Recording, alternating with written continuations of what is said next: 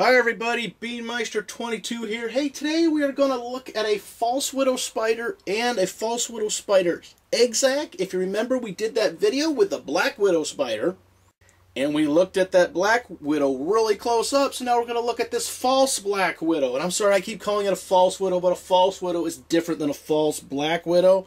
False widows don't live in my area, false black widows do, so around here we just call them false widows. If you're not sure about what I'm talking about, look it up on Wikipedia or look it up on the Google machine, and that will explain all that. Now this spider, this false widow, false black widow, it's dead. I think its spider babies killed it. And looking at the egg sac, let's look at the egg sac really quick. I thought I saw something moving in there, and it might be a teeny tiny little spider. That's something that we've seen with the black widows also. Sometimes a black widow spider will eat the spider baby. Sometimes the spider baby will get the black widow spider. Now, okay, this is leaking a little bit. It kind of got a little leaky when I picked the spider up to put it on the microscope. Those are his spider juices leaking out, or spider goo. But we don't care about that, so ignore the spider goo there, and let's look at the spider.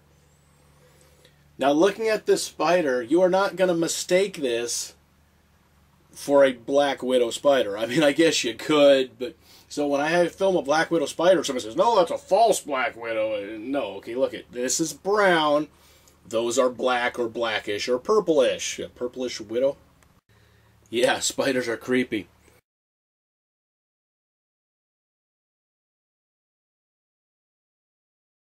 Alright, so now let's concentrate on the egg sac from the false black widow spider and all this other stuff that's stuck to it. Kind of a dead cricket and some other stuff all just wadded into this web.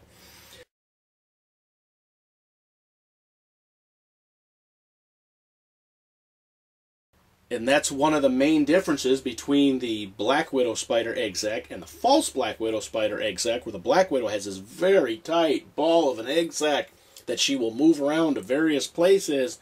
False widow doesn't do that. False widow makes the egg sac and leaves it there. It's not that she's lazy, but in her defense, this thing is this horrible blob of a thing, and you can't just pick it up and move it as easily as you could the ball, like the black widow egg sac makes. So yes, it's another way to tell if the spider's a black widow or a false widow. If the egg sac looks like this, well, first off, you already know it is not a black widow spider. Totally different kind of egg sac. And I don't even know if I can open this up. It's just, I think the eggs are just kind of plopped around. Yeah, it's just, yeah, it's kind of horrible. But it definitely shows you the contrast between the false black widow and the black widow. Not just the way the spider looks, because sometimes the false black widow, if it's a little darker, and you don't see it in the right light, and oh my god, it's a black widow spider! And then you see the egg sac, okay, that is not a black widow spider's egg sac. Alright, so what do you think? Cool, not cool? You ever looked at things that are really small, and you ever look at them, make them really big? Leave your comments in the comment section. And hey, as always, thanks for watching.